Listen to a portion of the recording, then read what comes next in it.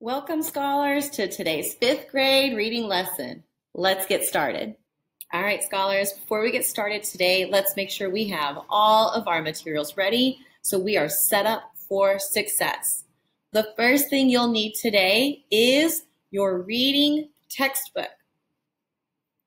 The next thing you'll need is your reader's journal. You'll need your response sheet. And, as always, a pen or a pencil, your favorite writing utensil. Now, once you have your materials, I want you to repeat after me. I am ready to learn when my mic is off until it is my turn to speak. I am ready to learn when my materials are in my learning space.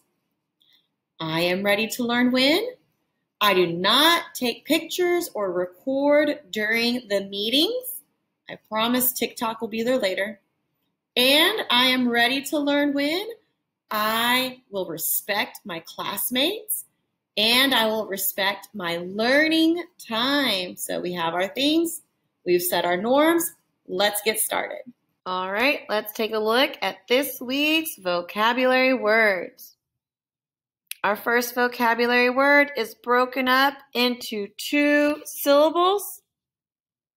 Let's go ahead and sound it out. Climax. Climax. And the climax of a story is its most important event, and it usually happens near the end of our story. At the exciting climax of the story, the hero ran into a burning building. Go ahead in your notebooks. I want you to come up with your own sentence using the word climax. Our next vocabulary word has just 1 syllable. Let's go ahead and sound it out. Prose. And unlike poetry, prose is ordinary writing, meaning it is in the form of sentences and paragraphs.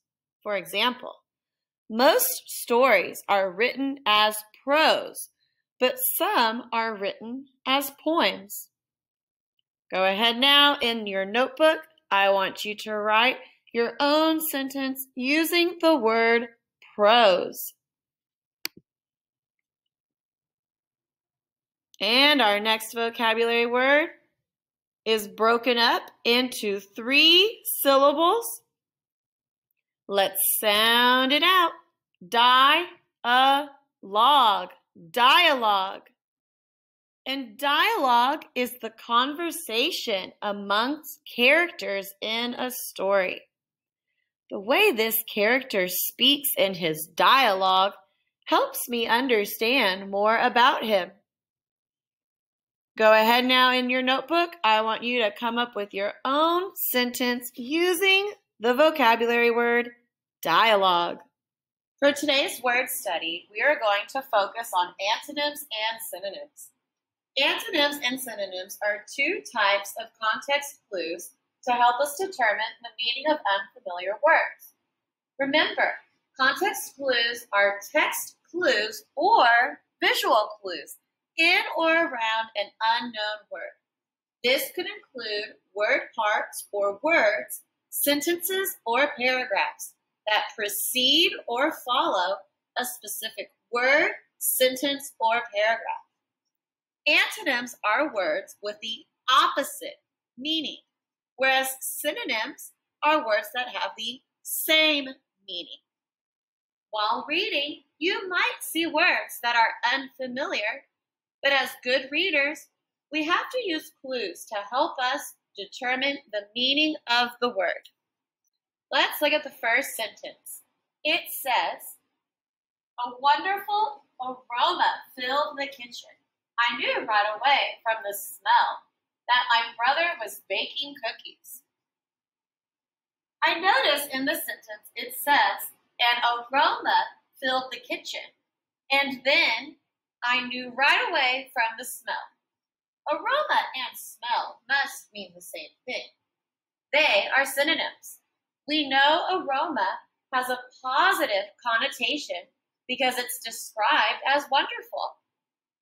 Let's look at sentence 2. I seldom play football, but I often play soccer.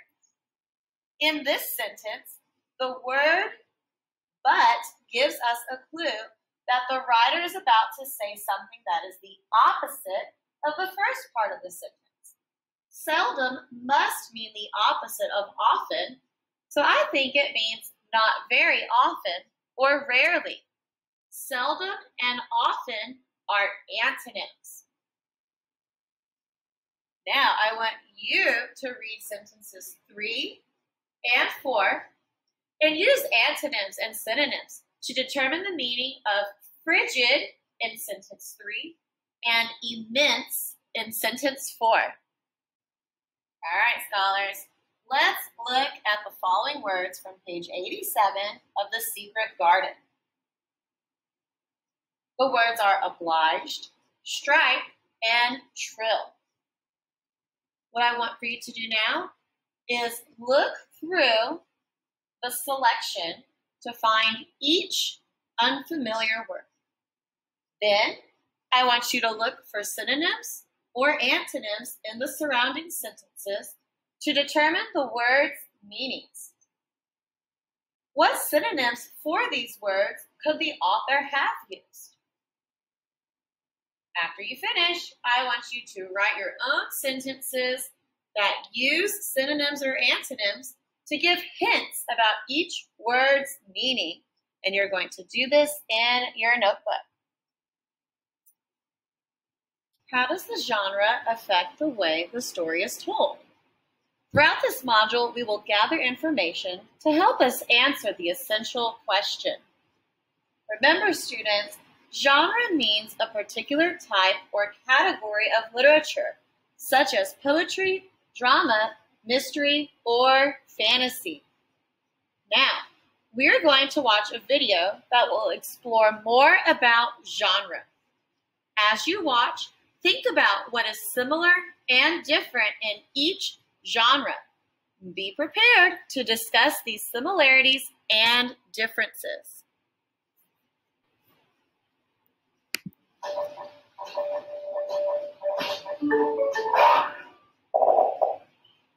We now present Lena and the Lonely Peony, a story told in 3 genres. Here we see Lena on a stroll through her peony garden, always curious about the world around her. She has brought her book of peony facts. Lena is enthralled by the beautiful pinks and whites of the flowers.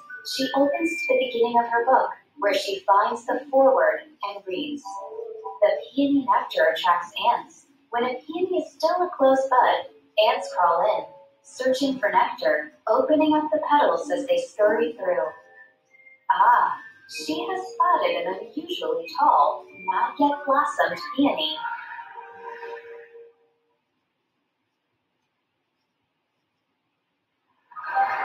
Fascinating. Just then, Lena heard a sad little whimper. Huh? Is this peony crying?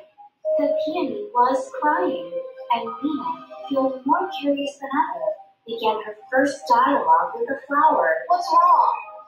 Oh, it's just that, you wouldn't understand. Please, peony, I'd like to help. Well, I'm just so tall. Ants can't sense my nectar, and, well, it gets lonely up here.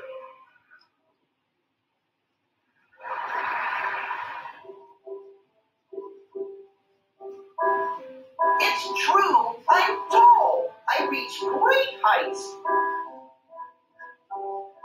You're an extraordinary plant. But what good does it do if I'm not visited by an ant? Lena understood quite well how loneliness might feel. I know, and I'll help. I'll look all around for a friend who might appeal. At our story's climax, Lena finds a little mate. She gently plumps him on a petal.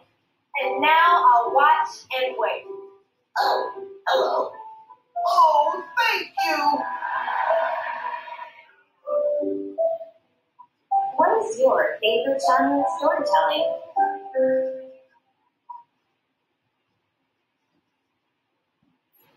All right, let's take a look at today's reading objective. Our learning goal for today: I am learning to discuss specific ideas in an informational text that are important to the meaning. I'll know I can do this when I can have a dialogue about the connections between specific ideas in the text and how they contribute to meaning. I can listen to other points of view to confirm, extend, or clarify my understanding, and I can identify and talk about the ideas in the text that best represent its overall stated or implied meaning. And you'll demonstrate your learning by determining specific ideas in an informational text that are important to the meaning. Let's get started. The title of our module is What a Story! In this module, we will be reading selections from different genres that each tell a story. What do you know about different genres of literature and about the elements of a story? What are the different ways in which the module title can be interpreted? What I want for you to do now is turn to Many Ways to Tell a Story in your textbook on page 62 and 63. What should we expect to learn from reading the selection by previewing the title, headings, and subheadings? It looks that I will read to find out the different ways to tell a story.